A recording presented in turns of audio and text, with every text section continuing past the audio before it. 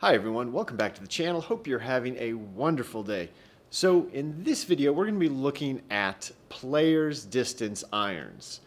More specifically, we're going to be looking at what I think are the two best DTC, that is direct to consumer, options when it comes to this players' distance category. So first we've got the Takomo 101T hollow body iron. And then the Sub 70 699 Pro V2. Again, these are both direct-to-consumer brands, so it may be a little tricky for you to actually find these if you wanted to try them out. Yes, I have them here at Elite Fit Golf, and you can schedule a fitting with these clubs, but for a lot of people, if you're not nearby, it's going to be a little bit harder. So this video is really trying to sort of show you some of the differences between these two clubs because I think they're both really good options, but there are definitely differences. They're definitely maybe suited for slightly different styles of golfers, or at least different golfers as far as what they prefer looking down at. Okay, first up, the Takomo 101T. Price on these irons for a 7 club set is $589.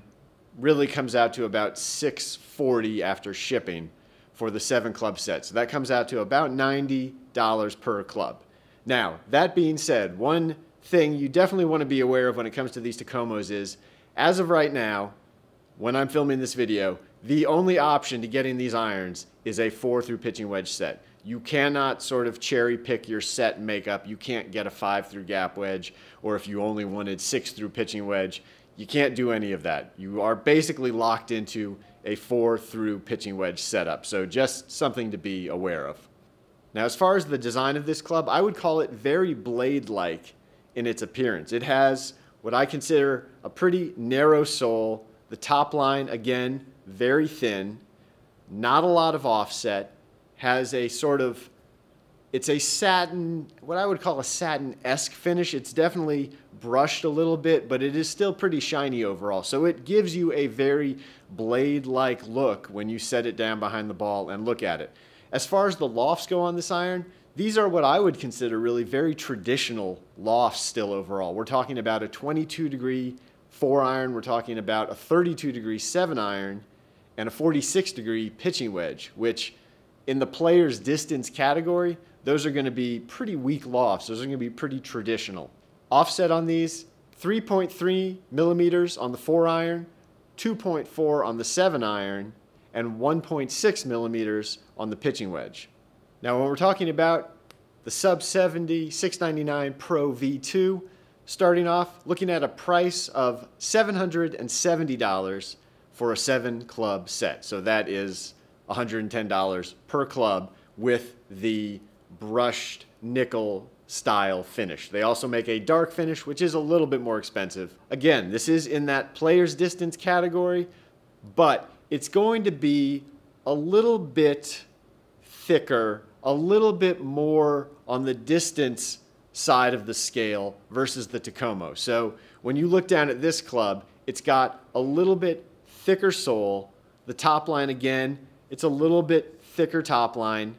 The offset on these is a little bit more progressive, actually. So the long irons have a little bit more offset compared to the Takomo, let's say, but the short irons actually have a little bit less, again, compared to that Takomo. So it's sort of it's almost like a flighted design when you're talking about shafts, but in the head. So more offset in the long irons, less in the short irons.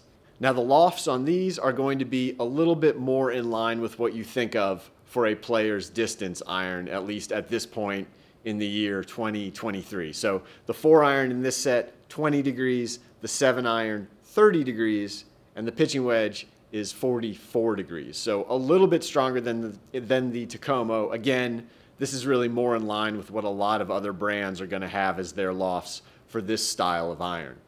All right, we're going to start off with the Takomo 101T. I've got a 162-yard par 3, slightly uphill, so should be a pretty good distance for a 7 iron. Again, yeah, we're going to hit some shots. Maybe I'll try and adjust trajectory a little bit, try and work the ball around if my swing is up to it today, and see what we can do with each of these different heads. And we'll pay attention to the spin and the launch and see how those compare as well. But we'll start off with just sort of hitting just a normal 7 iron shot here. again, looking down at this Takomo, it definitely looks very player-like, very blade-like between that shinier finish, that thin top line, that overall size of the head. It definitely looks like a player-style club.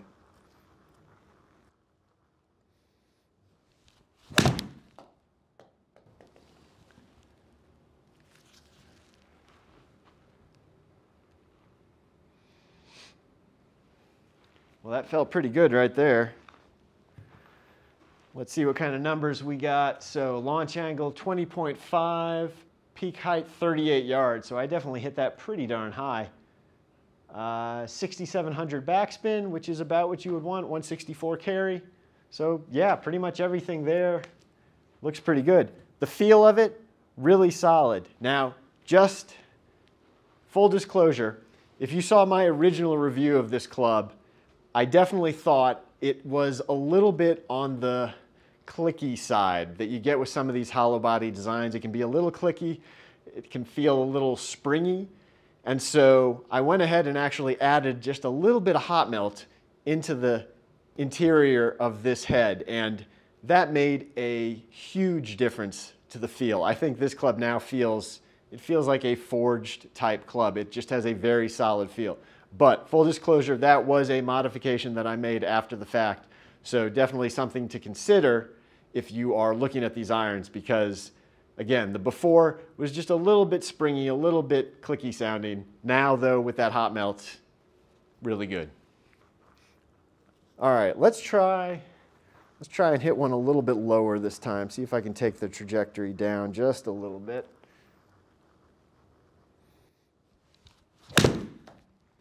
Well, it was lower, but I also pulled it.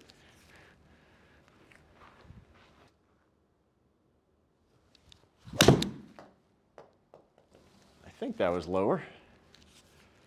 Let's see. 19.3 launch angle, 6,600 backspin, 164 carry. Yeah, another one felt really solid. Just for fun, I'm going to try and draw one.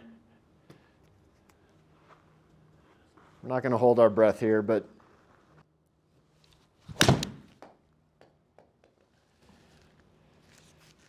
well, that right there is about as much draw as I can ever get, so I'll take it. Now let's switch it out, check out the Sub 70 699 Pro V2. Okay, so just looking down at this one, definitely looks what I would say is a little bit more forgiving. Again, that top line, definitely a little thicker. The overall size of the head looks just a little bit more substantial. It just feels like this might be slightly easier to hit, at least when you look down at it. But let's see what happens. We're going to start off just hitting just sort of a standard 7-iron shot.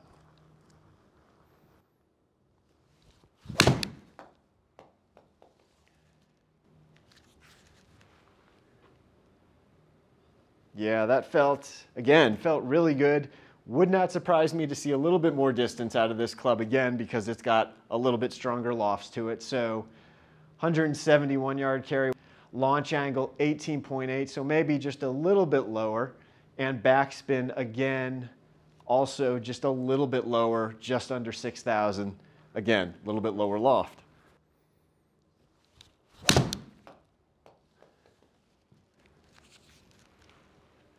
Now that one felt like it was just a touch off the toe maybe, but still plenty of distance, plenty of height. Yeah, very similar, 18.4 launch angle again, just under 6,000 backspin. Try and work a couple. Let's first try and hit it a little bit lower, see if we can drop the trajectory down a little bit. That one wasn't great. I get another try. That felt lower. That felt a little bit lower. Let's see what we got there. That was a good one. All right, I'm going to try and show you guys a draw. There we go. There's a draw.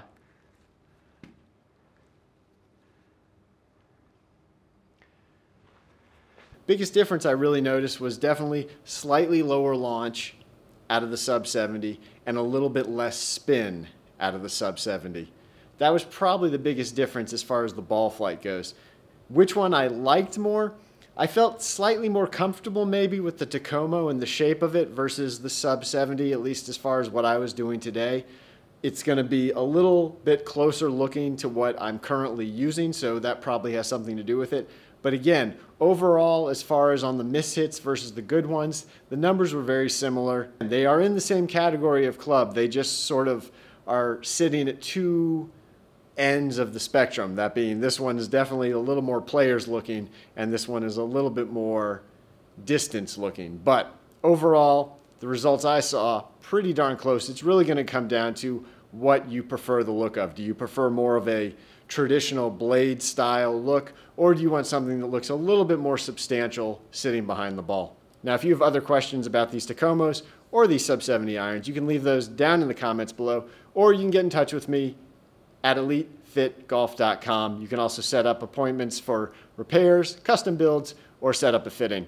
Hey, if you enjoyed this video, please make sure you go down below, like, comment, and subscribe to the channel, and hit the bell icon so you'll be alerted when I post new videos. You can find me on Instagram at EliteFitGolf, and we'll see you next time. Bye.